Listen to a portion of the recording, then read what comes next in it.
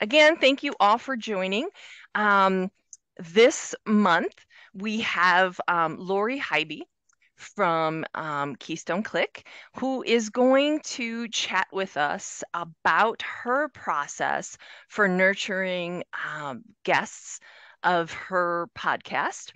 We'll get to that in just a second. As I shared earlier, the format of this call, we're going to have about 10, 15 minutes of hearing from Lori on her process. And then we will go ahead and open it up to questions. And that can be anything on what you may have heard from Lori, follow up, how we can customize that for your own brand. And then we can also dig into other relationship building topics that maybe we've tapped on previously, or you want to bring up for ideating on how we can create some unique experiences for your brand. So, um, about to turn this over to Lori. She and I don't know, we've been connected probably for, I'm going on 7 years in business, and Lori and I met really early. And she was a client. She came to us and actually asked us to help create some experiences for her podcast nurturing that we'll get into here. And all right, there's a couple more people joining.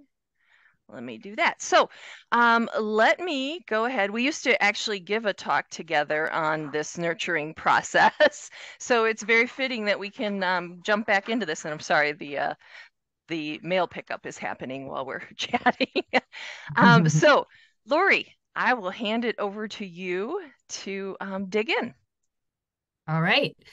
Yeah, so Jamie and I definitely had this, we've presented this talk numerous times to, like, I think it was Wisconsin's podcast annual event that took place and a number of networking groups. But it was all around how to nurture your audience through podcasting, actually. So a lot of people were fascinated with it. But my system is actually very simple. I'm a huge fan of having multiple mediums to engage someone. So, and I use this a lot when it came to identifying who my target audience is and figuring out who I want to start doing business with. I actually learned a lot of this from, Stephen and Eric. So kudos to them for that philosophy of, your top 25 that you're pursuing. But then also during the sales process, if I was in kind of a proposal bidding match and myself and, one or two other agencies, if I said, hey, you know what, why don't I get you on my podcast and just kind of give you a little taste of what it's like to work with us. I mean, that just kind of sealed the deal automatically because I got to spend so much more time with that person as opposed to every other agency that was kind of pitching the business. But when I would have someone on my show, the first thing that I would do after the podcast was recorded, not even published yet, but recorded, is we actually filled out a spreadsheet that Jamie's team had access to with the guest, the date that it was going to go live, their mailing address, and then a quote from the show that they said that Jamie then would actually quickly design a fun little image. She would mail, package up into a frame and then mail along with a handwritten thank you card. That's her specialty for sure. And that was sent out at different segments of time. While simultaneously, I had an email drip happening. There were 7 different emails that would happen over the course of about 8 weeks. Just first thanking them for being on the show, giving them a heads up on when they could anticipate the show going live. So this was all automated based on the trigger of the go live date for the show. So they knew when to anticipate it going live, the date it went live, about a week after it went live, adding value, educating them on how to reuse the content from the show for their own marketing efforts. And then some of the top targets, Jamie would actually send a second gift about a month after the fact, kind of acknowledging that as a thank you again. I think that was, I know we stopped doing that, but it was like a nurturing, like a plant or something, right? Like a seed or something, encouraging to grow. So I know I haven't done that one as frequently, but that worked out really well. So leveraging digital. So they would get posted on social media. It was in our newsletter. They would get emails from me in their inbox automatically. And then they would get the snail mail. So multiple mediums touching them, advocating for them, being showing them that I cared about the message that they shared on my podcast to my audience. I tracked all of this and it led to 27% conversion. Of my business. So 27% of the people that I had on my show ended up giving dollars to my business on And some that way or another. was over the course of a year where Mm-hmm. she did weekly interviews. So if you think about that conversion rate, right, for a year's time frame and the amount of people that, went through that process, it's incredible. And we're big fans of, we're such a heavy digital, we're in such a heavy digital age, right? And it's very important that you have both the digital and the physical touch points, because you're going to be able to share information digitally, some of your smarts that way. And Lori really did a good job with her email drip series of sharing a little bit more of her smarts throughout that time. And then, in the mail, they receive something tangible that really triggers that emotional connection. So, Well, and something that I didn't anticipate is these really cool framed quotes, which I know kind of have exploded a bit in a positive way, but someone would post that on their social media and tag me in it. So it was additional exposure for me and my brand, and in a positive light, someone else's audience is seeing something kind that my organization did for them too. So even added exposure that was not anticipated initially. and, I was in live events in rooms where people actually would bring up that they received this Oh, gift that's from right. I Lori. forgot about that. So, They would so, bring it to the networking event to right, show it off, which I thought was really cool too. right. So the word of, look at, there's Ah, Melissa's look at got, Melissa's holding hers up. yay. And how long ago was that too? That's the other thing. It stays on your in your office, on your desk. I Yep, mean, it it's something stays. really nice and polished, and they're proud of it. I mean, I've received them from being on other people's shows, and I display them in my office. I love it. Right. Um, Mine's out yeah, of reach. yeah, you know, subtle branding, more emphasis on them, but people are going to Yep. come to the office and or in their office, they're going to see it. They're proud of it. If you don't invest the dollars in it, so it's something that what they want to have proudly displayed in their office. I think that's really important too. So one of the reasons, and we actually just did a video just went out yesterday in our newsletter. One of the reasons that this works really well, when people are creating relationships with you, they want to know three things. They want to know that you understand them, that you validate them or acknowledge them, and that you care. So a gift right away shows you care, but you're quoting something smart they said, so you are validating them right there, Mhm. right? And that's one of the reasons that's very lasting, and I think that that forms some strong relationships for her.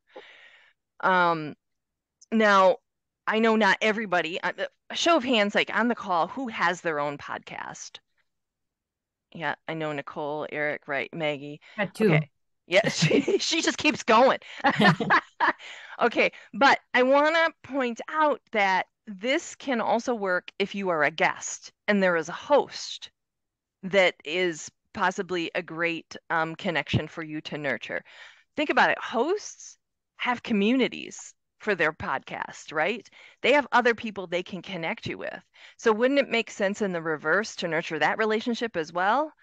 Like you could do a very similar thing by sending afterwards a thank you for allowing me to be a guest, along with some additional touch points of your own. I want to share that you can also do this if you do an interview series in any form, like a blog. Um, I don't, I do a blog, so I interview people for my blog series. Um, what's his name? Henry, our friend Henry DeVries, does Forbes. I have one of his frames back here from the Forbes article, right? So there's lots of applications for this, that you can kind of twist it to fit your own needs. So um, why don't we go ahead and open it up now? Nicole also does a series of touch points, similar. She does a frame, And then I think there's some material that goes out with your, is it your research? Yeah, we keep building it thanks to Susan Bayer. Um, so we do the quote and then we do a book, which that's out of the Oh, that's right. predictives game plan recipe. So we send a book from Steve Farber called The Radical Leap. It's a leadership book. I just got someone who emailed me earlier this week, was like another surprise was the uh Oh, subject line thanking me for the book. And then we were trying to figure out how to extend the touch points, and I realized we have this awesome research that we've done with Susan. So we created, with the help of the expressory, um, oh, look, you have that it. was their idea. It was your Yay. idea. You probably don't. And it's got our logo on the front. It says collaboration toolkit on the side. Our Nice. research is all around collaboration. And then inside is our research. And then also some of the other pieces of thought leadership that we've generated off of the research, like Oh, that's a checklist and a guide to becoming a better collaborator and things like that. So we just released our second research study this month.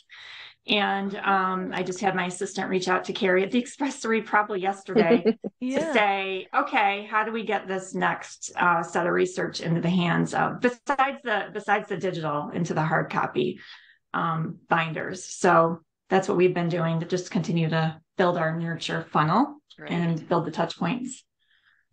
See, again, it's that physical, right? The unexpected, the surprise. Oh, one more thing, and we're more likely to engage with it. I can sit down with it, kind of thing. Um, yeah. Susan. yeah, I love this. So we have a video series, been dormant for a little while, but it's Yeah. coming back up on YouTube. So it's not a podcast per se, but this time around, we're periodically going to have guests join Oh, us for yeah. it to talk about this. Um, and I get on a lot of podcasts, which is lovely, and I have the frames, and that's all great, and they're lovely. But for me, we've been working together for a while, and I like to give things that are a little different, Yeah. to say the Yeah. least. The slam on your desk, damn it, dolls for Christmas Hmm. were a classic, and I keep getting feedback from folks on those. Yeah, there. See, Eric's got his damn it doll. That's Um, right. so I'm wondering, like, I love the personalization of the plaque, that it's something that is specific to their appearance, and I do love that validation element. So I wonder what else we could do that isn't a plaque, but still has those same characteristics, that they would keep around and take a photo of and feel was special, Hmm. but would look a little different from maybe the kinds of things that they're getting from other guests that they're having. Yeah. I don't want to So, put you on the spot, but you usually are pretty good at yeah. coming up with stuff that's different. Well, and one of the reasons that you're fun to work with is because your personality comes through in a lot of this stuff. And so for us, we're always going to start with what is your subject and your theme? The way Lori talked about this secondary gift that came up for her, the growing. Um, it was an encore gift, right? And it was, I think, an encore presentation is Yeah, what we yeah, yeah. called it. And the theme was related to continued growth, or there was something in that flavor. So the work you do making, it would depend on what kind of conversation you're having with these people, the theme of the talk, the work you do with your market research. You talk about making research fun, right? Making and that math would be fun. and that would be it, like, not intimidating. And when we send gifts to clients and stuff like that, they're sort of irreverent board games or stuff like that. It's Yep. all, there's a fun F component to bombs. all of it. F F bombs. bombs, Right. crocheted F bombs that you can throw at your spouse or coworkers. Or just uh, the dog. Um, so what I think the line, we'd go down, there's this second piece of why those quote cards work really well. And it's because it's a reminder of a shared experience. And so Mhm. talking mhm. with you, being fun, um, you know, bring when we can give a gift that brings up the reminder of the great Yeah. conversation you had, that's where the engagement's going to come in. So we would look, I don't know that I have a great example this time offhand, But we could uh, find something but fun that we could personalize for their appearance. I would right. imagine we could Well, come up with something. now, and when you think about it, okay, we had a talk. We were on a TV show or we were on a podcast. Is there like a little fun microphone stand? Is there something that, Hmm. you could kind of brand like, hey, it was great talking with you? I mean, there's lots of different angles we could take on that end where it doesn't have to stick to the quote. The bottom line is Yeah, you're showing up with a reminder. yeah, I And like that. it's something that could increase the engagement, right? Hmm. Um, I see Jen is mentioning that she does a charitable Oh, that's donation, nice. which is fantastic. Yep. Yeah. Oh, I love that. Mm-hmm. Okay, cool. Thanks. Good Yeah. ideas. Yeah. Of Appreciate that. course. Yes, Eric, you're on mute. There you There go. we go. Yeah, so we've done a bunch of different things as far as kind of the nurture and follow up. So obviously we did have done the plaques, we have done books. One quick note for anybody that is going to send books through our testing, I'd really recommend you send a note along with it that says Mhm. this is the page or the chapter you should read in the book, not just here's homework, go read a book. Mhm. So that makes it a lot more thoughtful, and it really doesn't add a whole lot more, much more work. We have done the binders and the research, much like Nicole, and so that was fun to be able to send that out. It was a blast. We also do long form LinkedIn posts where we call out the guest. It's a really simple, again, not expensive way to engage with them. Right. We usually focus or we highlight them in a newsletter, and then we don't just make sure that they're on the newsletter list. We actually take the newsletter and we forward it to them and say, hey, we just wanted to let you know, we love the conversation so much. We wanted to feature you in this week's newsletter so that they can get that. That works really well. Again, relatively inexpensive. Yeah.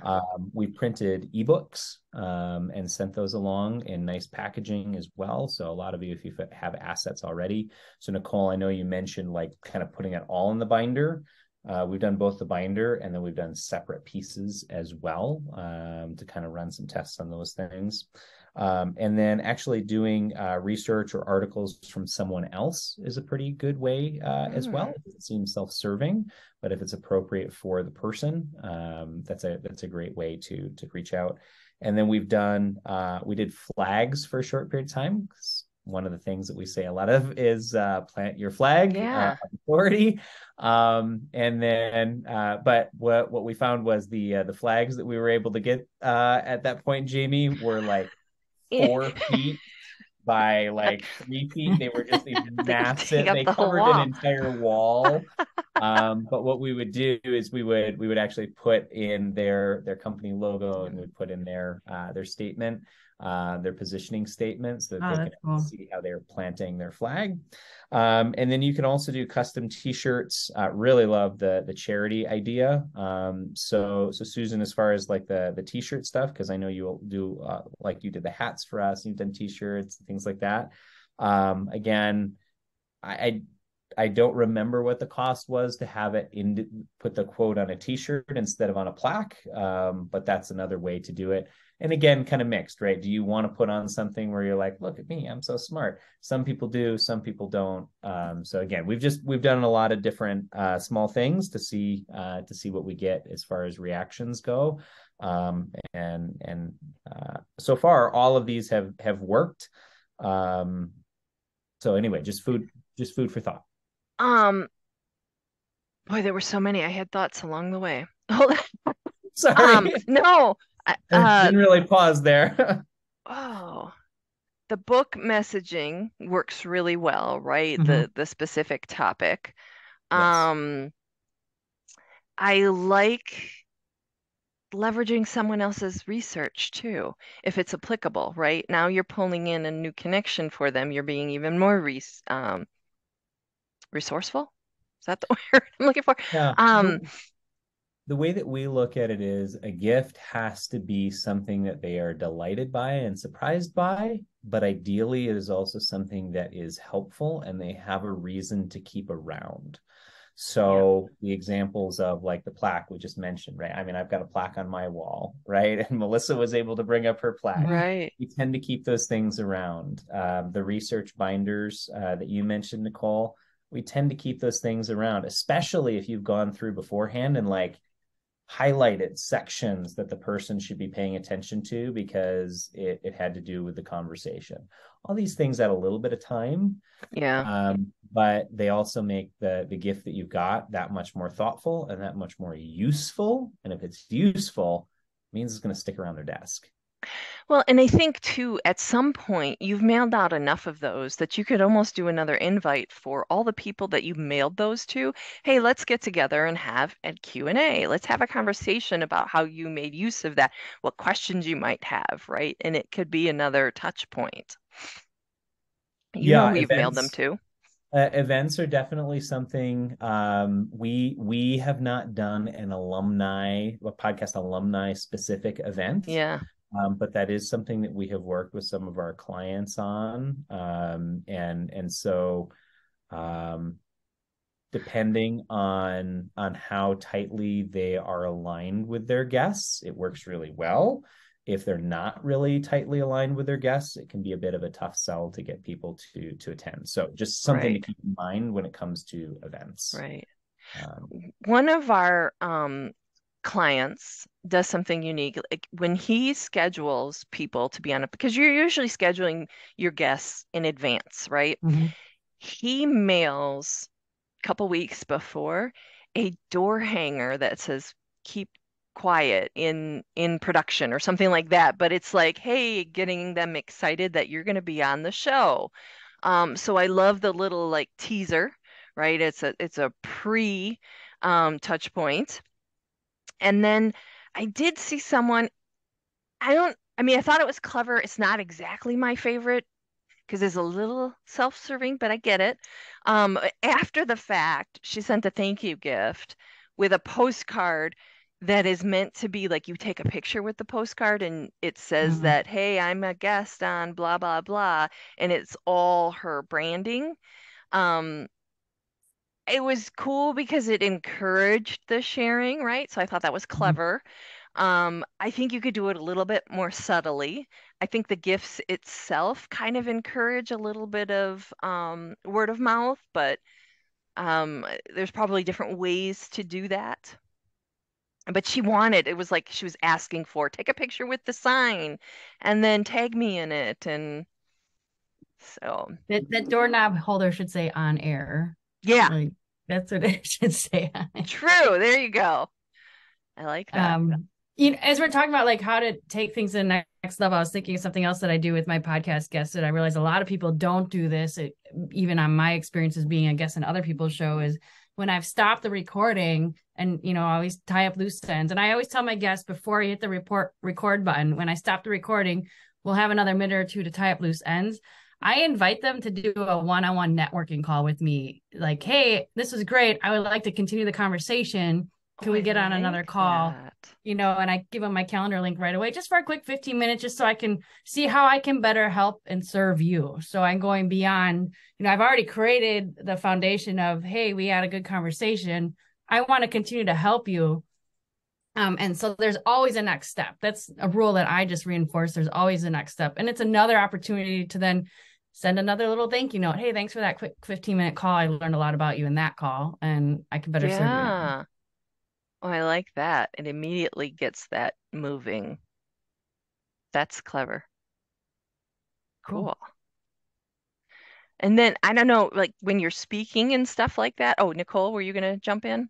I have a question, and it's something else I could share, but I don't want to interrupt that train of thought. I actually had a question for Lori or anyone. Go for it. Go for it. Well, I've been thinking about the quotes that we do, and we send those out framed, but does anybody repurpose those and send them, like use them in your social?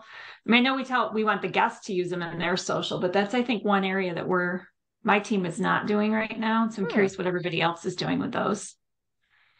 When we post on our social, we have our branding for the show and we stick to that, where the quote is more tailored to the guest. So I think that's their opportunity to share. And if anything, you could also send them the image so that if they wanted to share it. But we try to make the images that are in the frames tailored to this to align with the quote, if it's related to like climbing a mountain, then we'll have a mountain in the background or something, so it's more tailored to them. I was wondering about not to promote the actual show they were on, but just like as like future, just a post, like an inspirational post. Right, just its own quote. Yeah. Sure, you could. I think that makes sense. Has anybody ever done that? Oh, sorry. Go ahead, We've Megan. included it in the newsletter too. We haven't been doing it. We need to get better at doing that again, but we were including the quote card in the newsletter with a little blip about the episode. Yeah, it also makes good call outs in blog posts and show notes and things along those lines. You can do click to tweet buttons where the quotable moment is something that they can just click and then it automatically creates a tweet for someone with that quote. There are definitely uses for it, but to your point, Nicole, most of those have to do with episode specific, not necessarily how do we take and collect those and turn them into something after the fact as an aggregate. So really an interesting idea, depending on what quotes you gathered. If they were inspirational enough, you could definitely do a series like that. If they were, controversial or surprising, that would kind of lend itself to a different theme. Or if you had a lot of informational or data-driven quotes, that could be really interesting too, because you could say basically like a year of surprising stats, right? Well, that's fun. Are you almost thinking like ebooks or something like that? We could do a little ebook. That'd be fun. Right. We did early on in our show when we hit our 100th episode. It was a huge, heavy lift, but we made these little notebooks and we pulled one quote from every show from our first 100. And then we sent these little notebooks out to all of our first 100 podcast guests. People love them. I still have them. I have, this is it right here. So, I mean, I still, and every page has a different quote on it, but that was a huge, heavy lift. So we don't do quotes for every single guest, obviously, anymore. But maybe there's something else to that because people loved it. They still talk about these little notebooks. That would be inspirational, especially when you're featured in it, right? Yeah. Yeah. I like that a lot. Coffee table book too, right? Like, yeah, I mean, this is a notebook. We called it Destination Marketing Inspiration. And so you would, like we would hope people would, so it's just a lined page with a quote at the bottom or at the top. And then I take them like on new client and when I'm going out to meet a prospect or whatever to bring a gift, I would bring those. But one other thing I just wanted to share, one thing we do with our show is we go to different trade shows. So I'm in travel and tourism, and we go to statewide tourism shows. We go to national tourism shows, and we take the show on the road, and I'll interview anywhere from 10 to 20 people at the show and produce a series that's 2 to 3 episodes long. And then we do quotes for every single one of those interviews. But one of the kind of added benefits of that is the relationships that we're building with the associations, not just the prospects that we're gaining from doing it that way. And we actually put the association logo on the quote that we send them. So it has, the quote, the person's name, our branding, and then the show branding. So they remember where they met us, but it also, is added benefit to that association. Now they're up on that person's wall too. Right. And so we've had really good luck with, getting into shows without having to pay. Oh, really? Or we pay just the registration fee, but we get a free table because we're doing the podcast. It depends. But yeah, we were successful in getting a double booth at 2 shows we were just at recently because of the podcast that we would have never had or been able to really afford. Lori, that seems like a great idea for your manufacturing one on the road, Yeah, we were talking about that actually. What shows to go to? There's so many manufacturing shows out there. but we're really leaning into like the women in manufacturing conversation. Oh yeah. Mm. Didn't you do a podcast at a show one time right Yeah, that before was for COVID? Social Capital. Yeah. Yeah. That was the local Biz Expo in Milwaukee. We actually set up our booth was a podcast recording studio, basically, which was Yeah. fun. It pulled people in. Yeah. They were curious what was happening. Yeah. That's clever. I like it. These are great ideas. Um, my comment earlier was just going to be along the lines of if you think about when you're speaking, right? When you go places and you're speaking, if you're connecting with good contacts there, um, could there be like a series of touch points following up from that? Like it was great to meet you at this event. I liked our short conversation, whatever it was about. I mean, there's probably a lot of work that you've got to do to make sure you're following up correctly. But again, these are relationships worth nurturing. um, so, yeah. Any other questions or ideas this morning? I know it's a lot to think about. Yeah.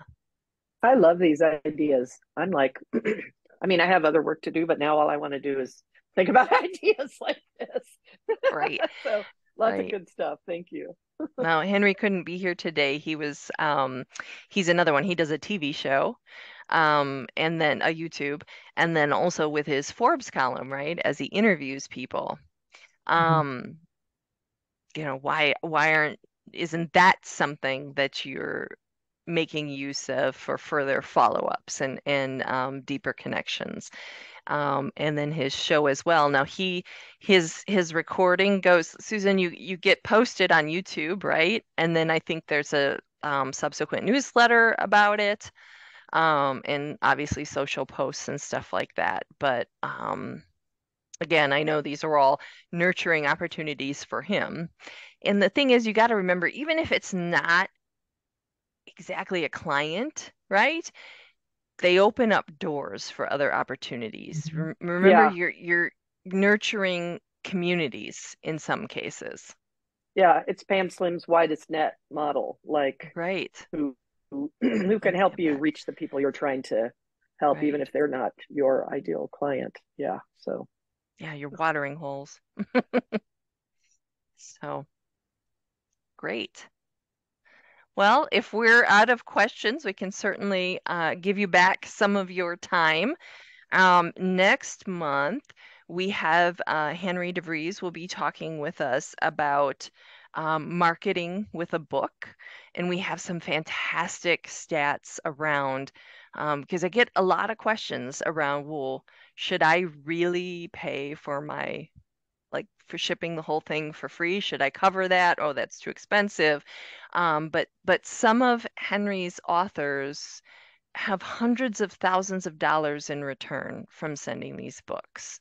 And so we'll talk about some great suggestions on how to market leveraging the book, and also, again, continued nurturing. So hopefully some of you can make that. You know what? If you're interested, it's April 11th at the same time, 10 to 11 Central. And if you'd like, we can go ahead and just register you if you want to put in the chat, register me. I can take care of that for you, so you don't have to dig that up. And then we'll also send out, obviously, follow up. Thank you. But any other questions, ideas we want to talk about? Otherwise, yes, thank you so much, Lori, for sharing your process and everybody else for the ideas and conversation. I appreciate your time. thanks Thanks for everybody. the That was invite. a great call. This is awesome. Thanks. All right. Take care. Thanks for Bye, hosting. everyone. Thanks.